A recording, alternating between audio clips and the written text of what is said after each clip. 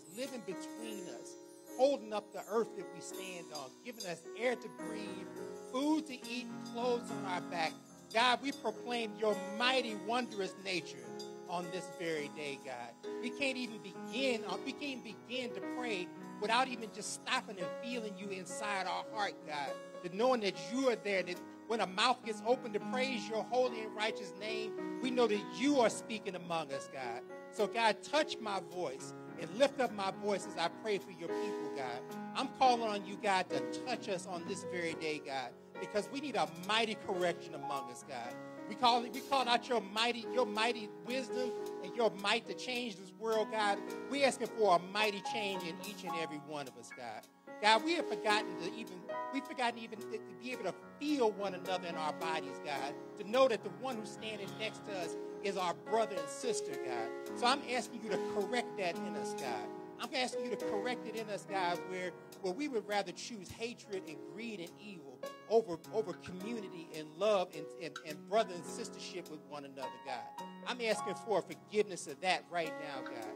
I'm asking, God, if we forget to turn to you when times get rough. When times are good, we forget your name, but when times get rough, God, we want to call out to you. God, I'm asking that you correct that and put a continuous spirit in us, God, a continuous hope, a continuous praise, a continuous worship, a continuous reverence, a continuous awe, a continuous love in our hearts first of all for you, and let that spill over, God. We don't want to just project it out to heaven. We want to project the love that you have for us out to our brothers and sisters, God.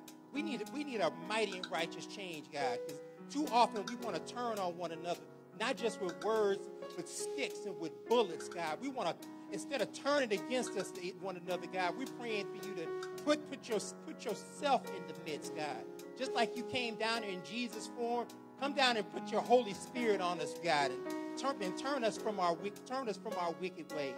God, we have an election coming up, God, and I'm praying for all of us to look deep inside our hearts to push a button that not just for our selfish interests, but for our collective interests.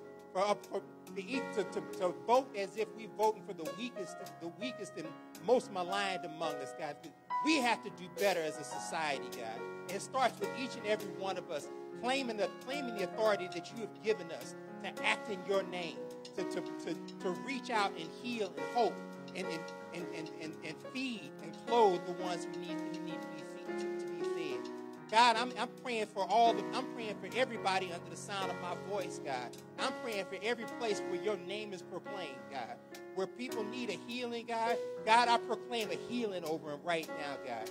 If there's illness in the mind, God, I'm proclaiming the correction of mental illness, God. I'm going to also say it, too. There ain't nothing wrong with having a therapist as well as calling out your name. Because if we need that help, we need to go get it. God, I'm praying for shelter over people's houses, God.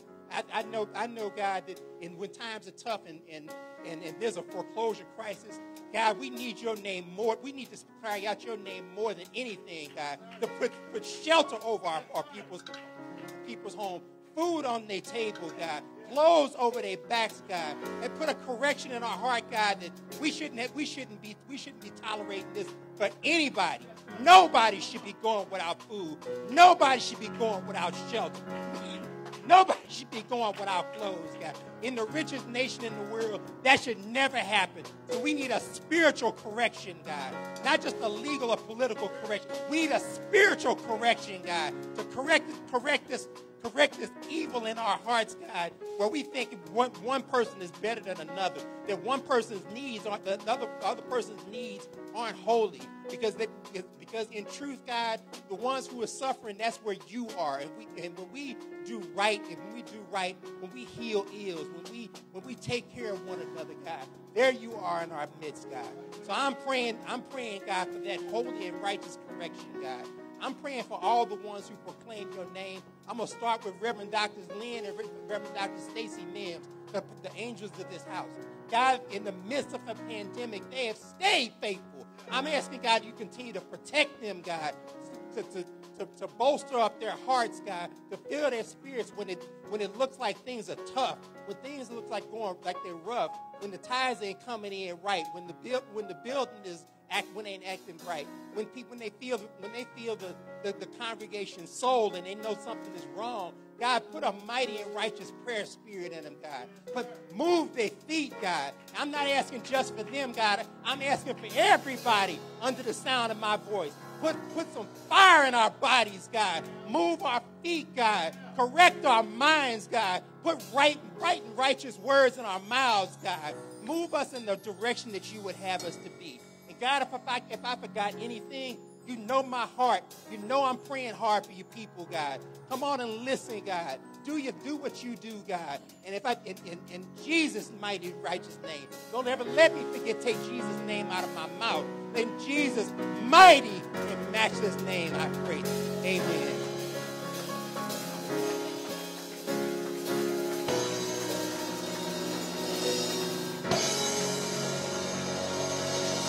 Oh, hallelujah. Oh, hallelujah. We thank Reverend Darrell for that awesome pastoral prayer. And if you are in agreement, why don't you say amen?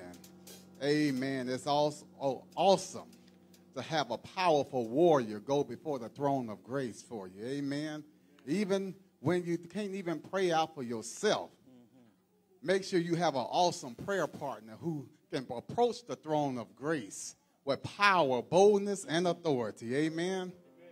Amen. At this time, we want to take a moment to welcome our visitors on live stream audience, since we're not in our public worship setting in the actual facility. So we just want to greet those that are on live stream with us on behalf of Dr. Lynn R. and Stacy A. Mims and the Barak Christian Church leadership and congregation. We just, in the name of Christ Jesus, and we welcome you to continue to join us each and every Sunday morning on live stream as we still proclaim the word of God through a pandemic. And whenever this thing clears up, we will welcome you and greet you with a smile in person at our facility at 7370 North Hanley Road in Hazelwood, Missouri. And we just, again, welcome you, greet you, and welcome you to a believing church that believes in the Word of God, which is the transforming Word of God. So, Barak members, if you're online, just put a message in the comment section to greet our visitor in the name of Christ Jesus. Amen. Hallelujah. At this time, we're going to read our announcements for the week. Our announcements. Please submit all church announcements to barakannounce@att.net. The weekly deadline for announcements is every Monday at 5 p.m. All announcements will be reviewed, edited, and pre-approved before publishing. For more information, please contact Pastor Stacy. The prayer ministry. You are welcome to pray on the prayer conference line. That's every Sunday morning at 9:30 a.m. to 10 a.m. Please call 646-628-5010. The access code is 982-4236. You do not have to be on the prayer team to pray. For more information, please contact Reverend Rosie Hall. The building use, please email all requests to reserve rooms to Reverend Sandra at sndr.jesse@gmail.com or fill out the building request form. The Bible study series. Join us for the 10 a.m. and 7 p.m. Bible study classes during the month of September. Our focus will be on work out your own salvation. And I'm telling you, this is one of the Bible series that you definitely want to attend. Not that you shouldn't be attending Bible study anyhow, but if you're not, you definitely want to attend this one, working out your own salvation. It was awesome last week. So whether you can catch it at 10 a.m., which I'm starting to like the 10 a.m. Being at home, I'm starting to like that 10 a.m. Bible study. But if you can't catch it at 10 a.m. on the conference line, catch it at 7 p.m. on the Zoom. So make sure that you're in tune with the Word of God, because your questions can't be answered on Sunday morning from the pulpit. But if you have questions and need further clarification, that's what you get, that Bible study. So make sure you're in tune on Wednesday. And we ain't got no excuse saying that we just getting off work and we got to get home to feed the kids, because we already at home. The majority of us are already at home. And even if you're not at home, it's so easily just to call in that conference line, put yourself on mute, and you can still hear the Word of God. So even through a pandemic, the Word of God still has its way of penetrating our hearts. Amen? The Barak Recovery Support Program. Addiction and recovery services are open to the public every Tuesday, Thursday, and Saturday. Services include references, spiritual counseling, group and or peer support, and care coordination. Due to the COVID-19, telehealth and other media outlets are available. Please contact Dr. Lynn Mims, Director, or Reverend William Lemons, the Peer Recovery Support Specialist, at 314-521-2243. Also, on behalf of the pastors, we just want to thank all the members that came out and helped yesterday with the COVID-19. And we are back open with our food ministry. Amen. There was just a heartbreaker last week when we knew that the USDA had stopped the program, but praise be to God that they decided to reinstate it.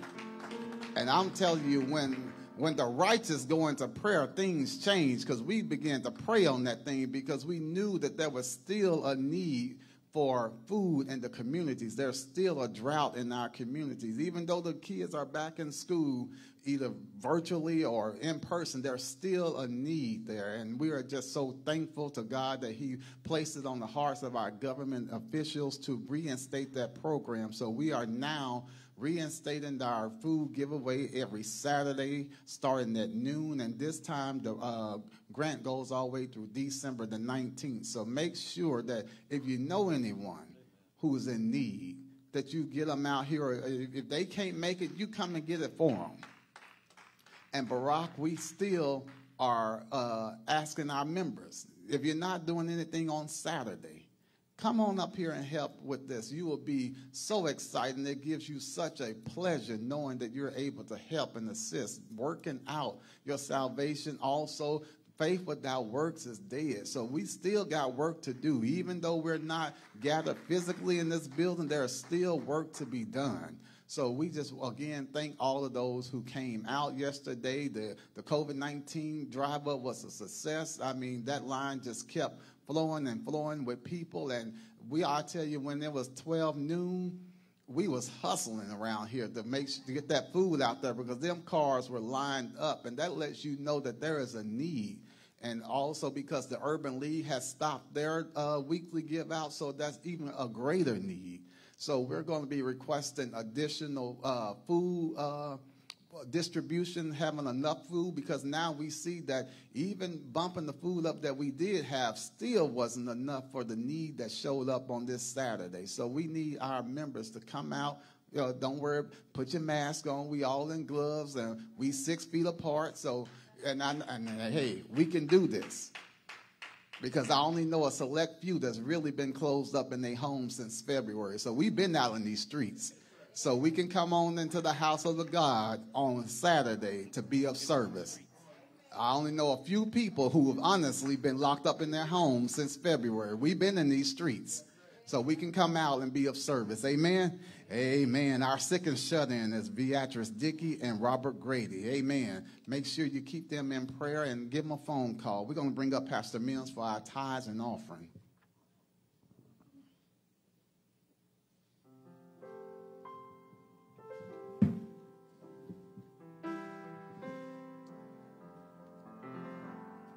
I don't want to belabor the time, but I do want to thank Pastor Stacy and Reverend Bryant for making sure that we had the transportation and getting the food here and getting everything out here, so when the workers and volunteers got here that we could be able to do what we do. And I want to welcome Taft back. Amen. Praise him. Amen. Amen. That bearded friend of mine, he don't know how much we miss him, does he? Amen. Amen. Also, as Reverend Bryant was saying, I haven't seen some of you since February.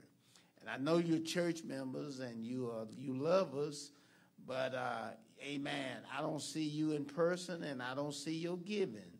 So I'm just praying, as you can see, by us having to do what we're doing in the community, that van that we had to transport the food with yesterday, we had to pay for that.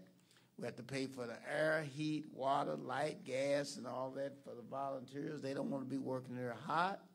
Amen. And if you don't come down, if you don't come back or whatever, that's fine. But please send us your offering so we can have your presence through giving and serve the community. And we need you. We need you. You don't realize how much we need you. Amen. And by you not supporting us, amen, it hurts the whole outreach of the church.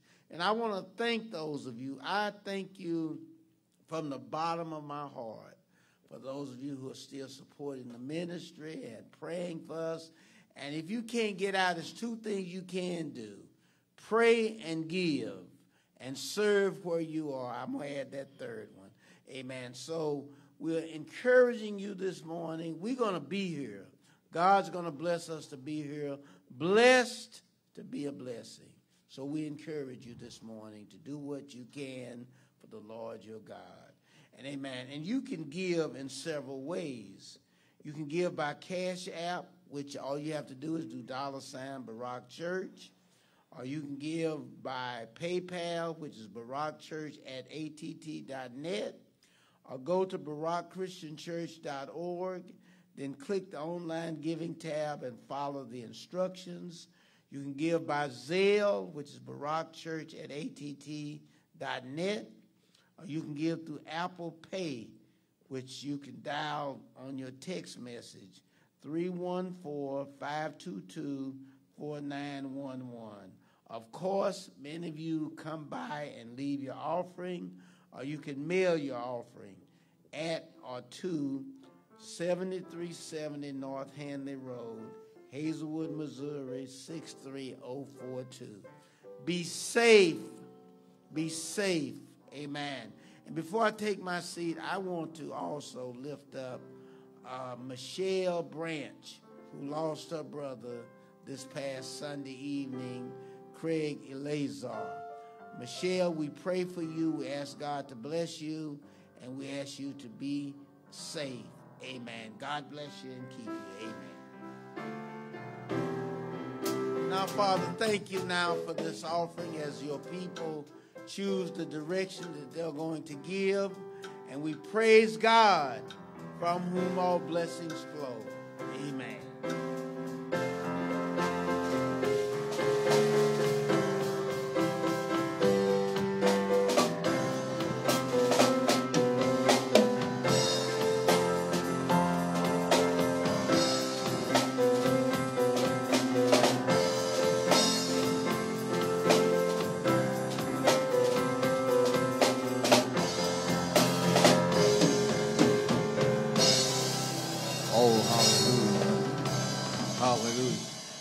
Pastor want to thank everybody, but I'm going to tell you, yesterday, me and Pastor Mills got out there at 7 o'clock to go to pick up all that food, and this man was loading them boxes like he was my age.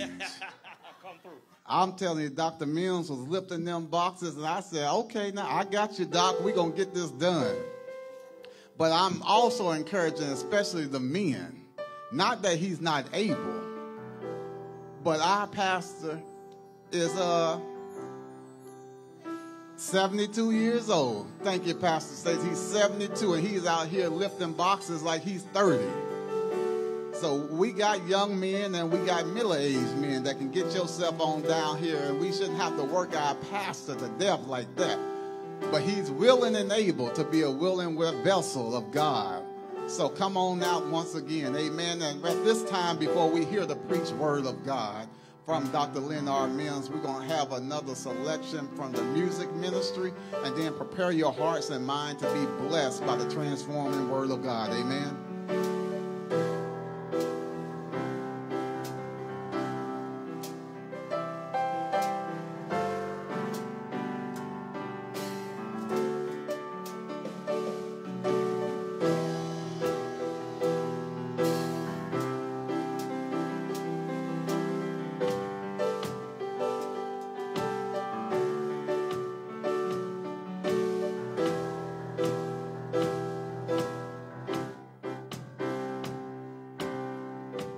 Jesus, lover of my soul. Jesus, I will never let you go. You've taken me from the miry clay, set my feet upon the rock, and now I know Jesus, a lover. Say that. I love you. I need you. My world. Though my world may fall, I'll never let you go. My Savior, my closest friend, I will worship you until the very end, until the very end. Until the very end.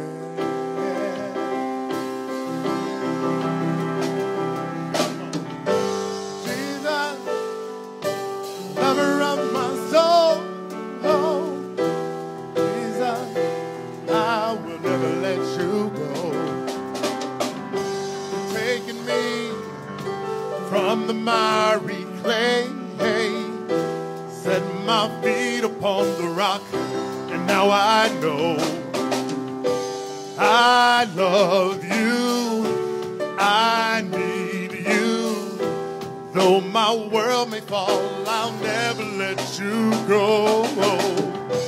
My Savior, my closest friend, Lord, I'll worship you until the very end, until the very end. Jesus, the lover of my soul. Jesus, I will never let you go.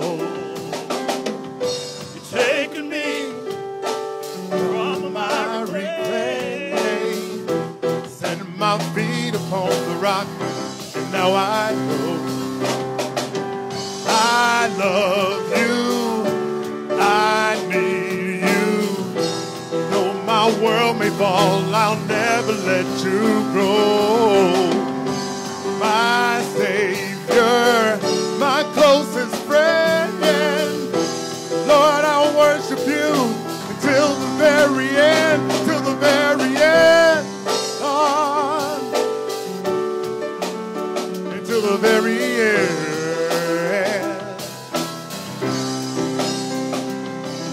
I worship you, oh Lord, until the very end. I worship you, oh Lord, until the very end. I worship you, oh Lord, until the very end. I worship you, oh Lord, until the very end. I worship you, oh Lord, until the very end. I worship you, worship you, worship you, worship you, oh Lord, until the very end. I worship you, oh Lord, until the very end. Jesus, lover of my soul, Jesus, I will never let you go. You've taken me from the miry clay. You set my feet upon the rock, and now I know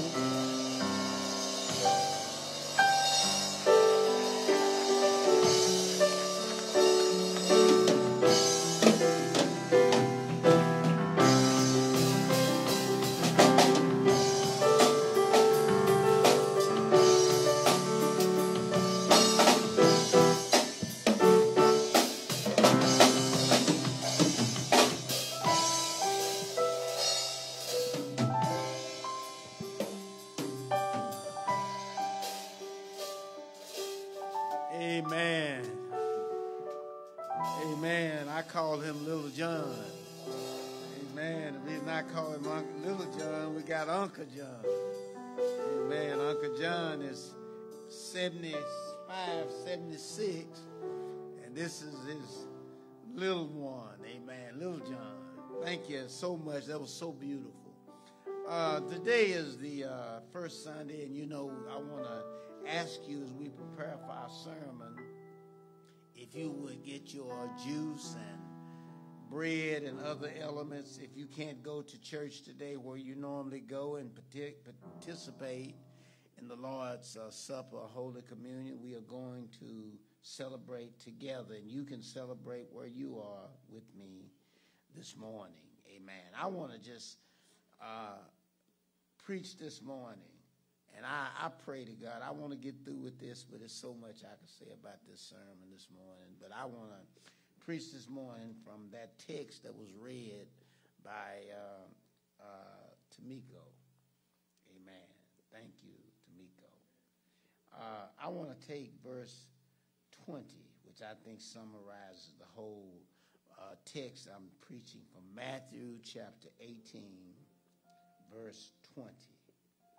And there it says, "For where 2 or 3 are gathered in my name, I will be there among them." Amen.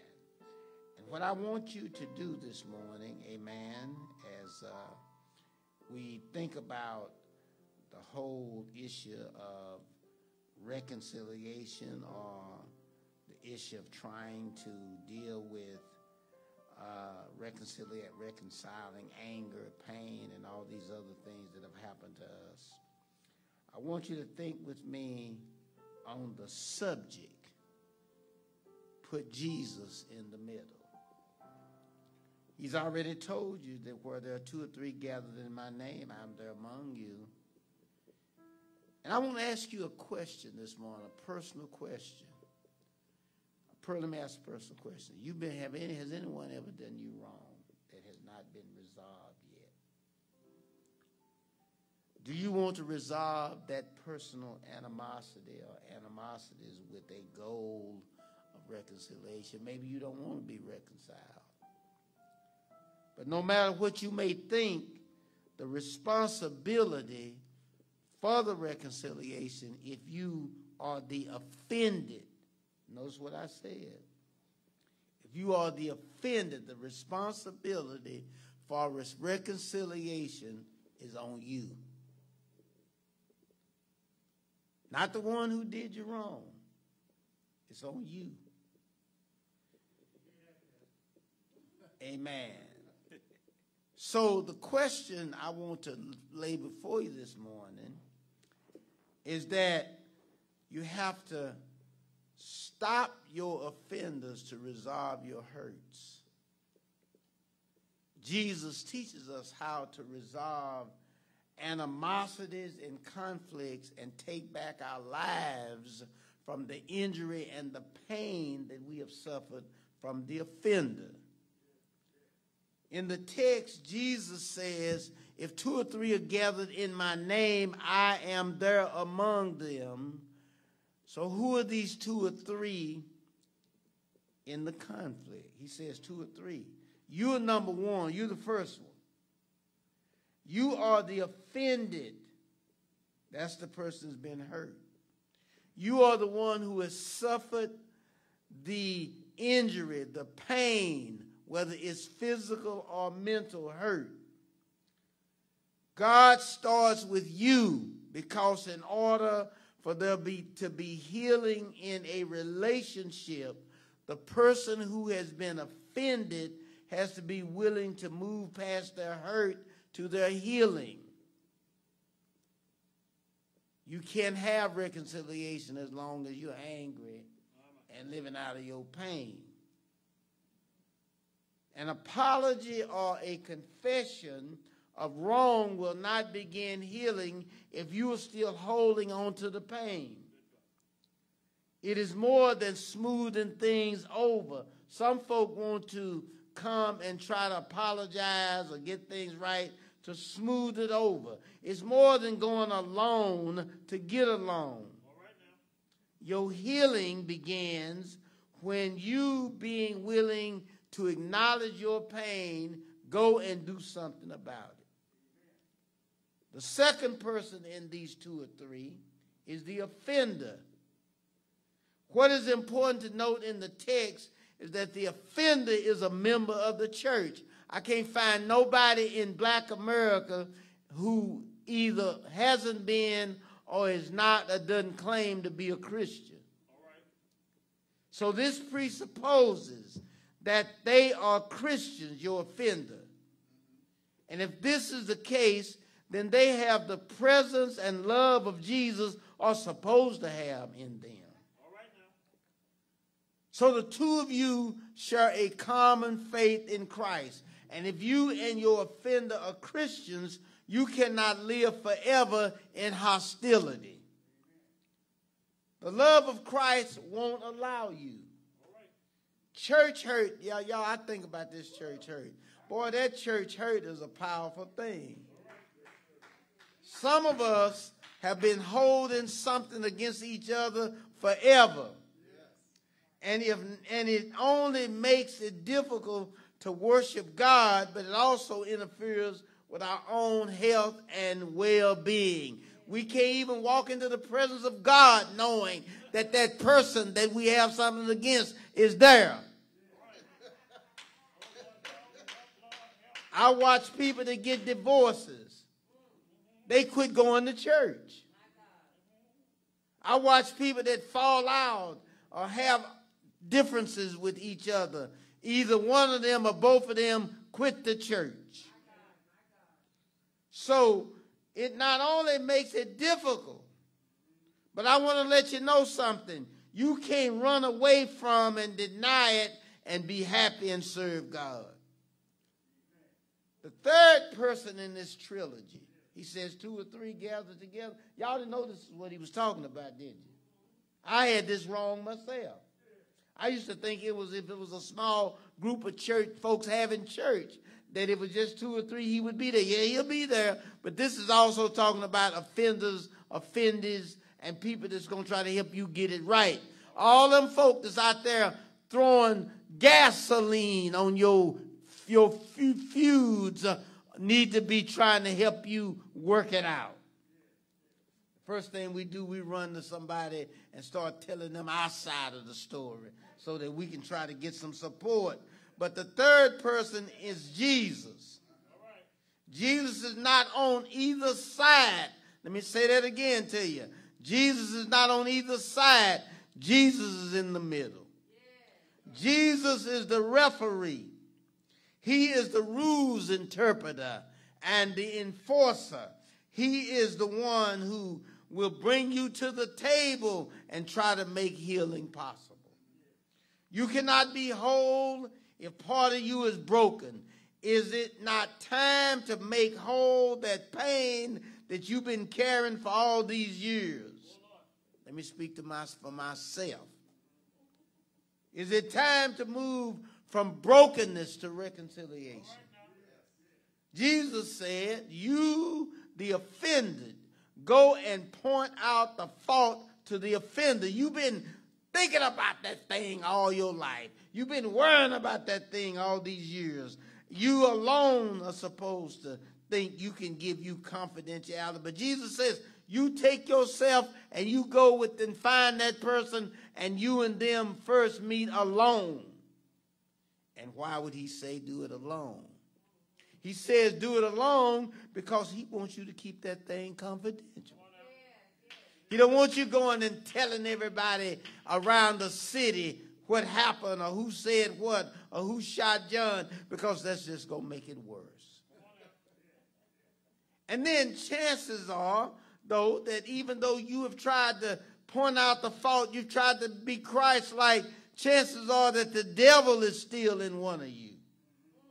You and I know in this day of anger and conflict that people do not like to admit guilt or take responsibility for doing harm. I see the president. I was watching this special last night on the pandemic and the president. He says, I don't take responsibility. So they will escalate when you go and try to work things out. So Jesus says that after going along with Christ in you, the only reason you will do this is because of the Christ in you, having encountered recalcitrance.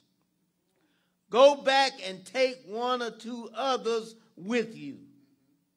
Now, if that was me in the flesh, I said in the flesh, I would not have gone in the first place. I'm going to admit that because many of us, I like President Trump. I don't like to admit fault or guilt. But I know that wouldn't do any good. And so why would I put myself through that again? But Jesus is in the midst of it. Jesus wants you to regain your brother or sister. He wants shalom among you. You have to go back. And the purpose of the witnesses or the witness is not to verify who was right or wrong. I went back and looked at that again. What the purpose of the witness is to observe the dynamics of what's going on between the two of you. And what the Bible says, when they see which one of you is acting a fool, they can help correct that. So when they see the evidence, they can then help to facilitate communication. So the purpose of the witnesses is to keep things calm among you. They're not there to take sides. They're there to be impartial referees. They represent Jesus and his will. You don't want to become part of it. Keep your mind stayed on Jesus if you happen to be a person asked to go and be a witness. If you trust the Jesus in the witnesses, then you can trust that they will help you to maintain control and hold your offender accountable. Two persons acting like fools cannot make sense. Let me say that again. Two people acting like fools will not make sense. But they may still be able to listen. So at this point, you frustrated. You went and talked. You took witnesses. Is it time to give up? You feel that this fool doesn't want to make things right. Are you sure you do as well? The Jesus in you says that it's time to take it to the church. Uh-oh. Now, wait a minute. I asked this question. Why should I take my business to the church? I don't like everybody in church knowing my business because, church folk like to gossip. Might be better for me to sue. Or maybe better to get a restraining order or a peace bond. But wait, not yet. Your last resort is the church, according to Jesus. And that's if you are in the same congregation. Now, maybe the congregation can help. Now, let me tell you what I thought about it. I looked at this. Here's how the congregation can help. The congregation can help because Jesus says that the church has the power to bind. Binding is the act of making sure that something is done. Maybe it's not a matter of them seeing who's right or wrong or hard or soft. Maybe it's a matter for prayer. So when you take it to the church, you're not taking it to the church for them to get involved. You take it to the church because there's supposed to be some prayer warriors in the church. And the prayer warriors in the church are being appealed to pray about you and your offender. Oh, when the church prays, y'all. I remember in the New Testament when the church started praying, God broke loose the walls and the cells of the jails and let Peter out of jail when the church prayed. And if you think that God can break cell doors and walls and send an angel for somebody in jail, what do you think he can do for you with you and your offender? God has given the church the power to bind. I think today we don't have enough binding churches. You got to bind folk to the will of God. You got to bind folk in prayer. You got to bind these conflicts. You got to bind these things so that God binds them in heaven. Y'all, come on now. Because see, when heaven gets busy, something on earth has got to change. I'm going to bind these crazy folk. I'm going to bind this conflict. Going to bind this hatred. Going to bind this anger. Going to bind these folk that's taking advantage. Going to bind the pain and hurt and sorrow. Bind it. Hallelujah. Hallelujah. And you got to loose something. You got to loose something that's powerful and good. And Jesus says, whatever you bind on earth and loose on earth shall be bound and loosed in heaven. I'm backed. You're backed. You're not out there by yourself. You don't have to fear any more offenders. You don't have to worry about any pain anymore because Jesus has your back. And then I've always wondered, and I'm through, y'all. What did Jesus mean when he says if the offender refuses to listen even to the church, let such a person be to you as a Gentile and a tax collector. Some of y'all like to hear that. And the reason you like to hear that is because when you get mad and somebody's hurt you, you want to go and sit in a corner and throw rocks at them. You want to go into your own pity party. You want to think that you are so right and they're so wrong. But Jesus is not recommending rejection or isolation. Jesus is saying that you are free to live in freedom from pain. You try to take comfort in knowing that you're not holding a grudge. It's all right to leave them alone, but you can't leave them alone because you got a grudge. Oh, y'all quiet on them radio. I can hear y'all being quiet out there this morning on them TV shows. But Jesus is saying, I want you to remember something. When he said Gentiles, Jesus loved Gentiles. Jesus loved tax collectors. And remember that he never gave up on them. If it didn't work, keep on praying for them. Keep on loving them. Jesus is saying that you may have to go and be by yourself without reconciliation, but you don't have to go carrying a grudge. But you free. You did all you could. And God, because you did all you could, you and God are all right. And sometimes you got to let that person that doesn't want to reconcile with you, you got to let them go back to God, because Jesus said you did all you could. And now just turn them over to me. Oh, they know you tried. They know you humbled yourself. They know who was willing to do so much. God says you're released, you're free. Go on with your life. Don't waste any more time in regret or pain. Go on and live.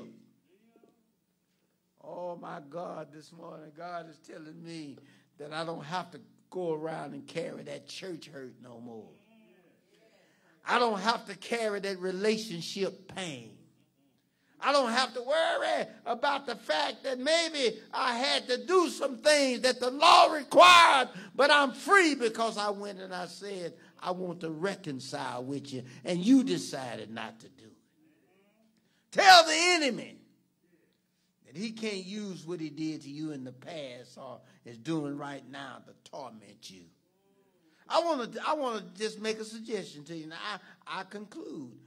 Take control of your conflicts and move it out of the way. Where 2 or 3 are gathered in my name, Jesus says, I'm there among you. You have the power. You can do it. Encourage yourself. You don't need nobody else to encourage you. You don't need to be encouraged by the fact that somebody who was unwilling rejected you. Encourage yourself. You don't need an army. You don't need a crowd. Jesus says, where there are 2 or 3 gathered together. I know your offender is not with you, but they still gathered in the presence of God.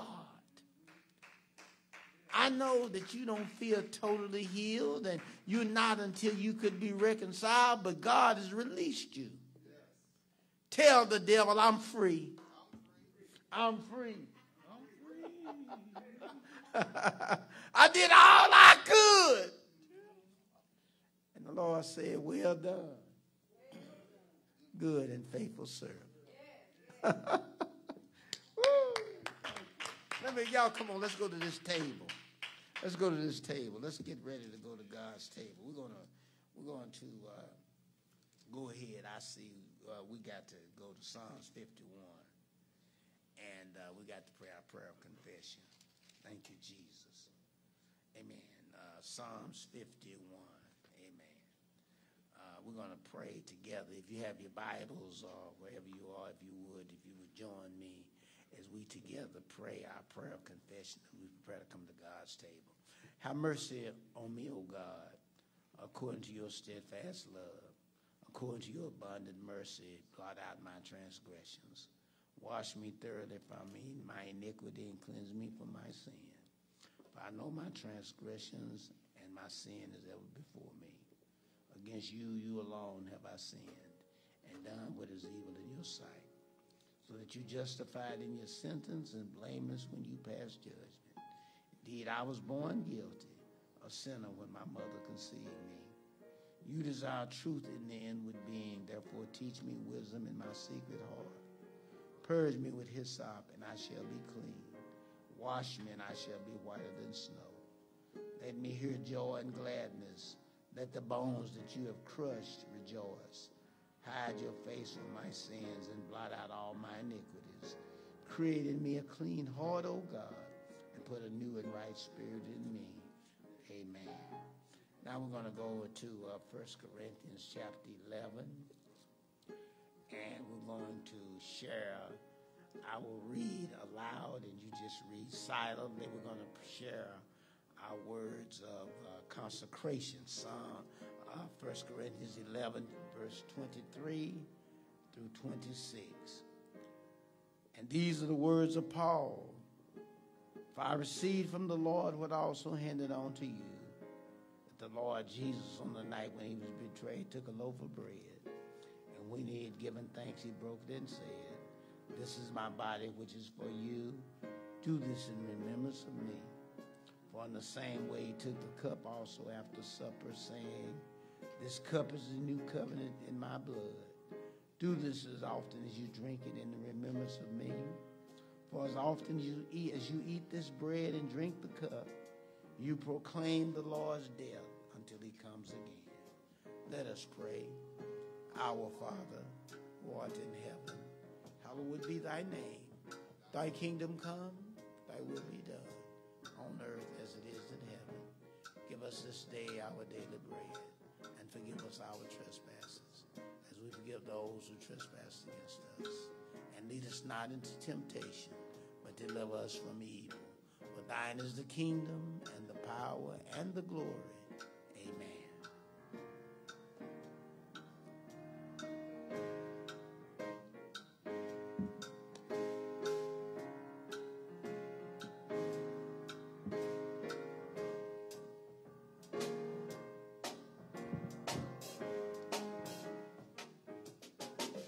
As you might note, and as you have your bread there at home, the body of Jesus Christ, that power that enables me to go to my enemy or my offender and to point out their faults, was broken for you and for me.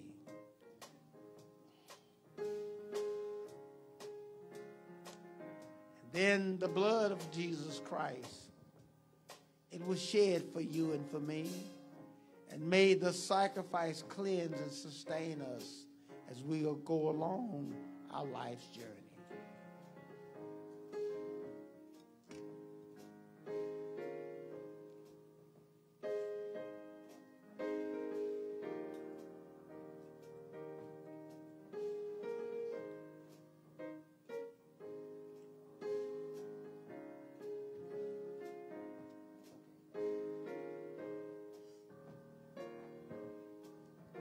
Would you take your bread and would you eat?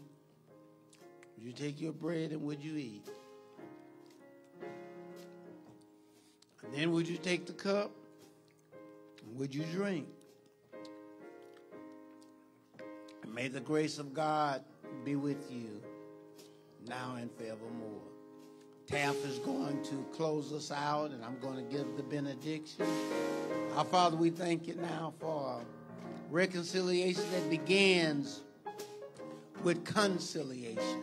And Lord, we pray now that the grace of God, the love of Christ, and the sweet communion of the Holy Spirit will rest, abide, and keep us now and until we meet again. Amen.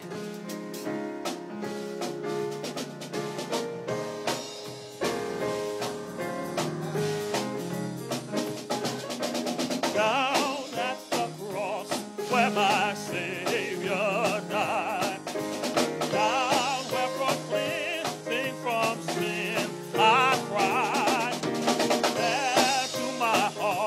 was the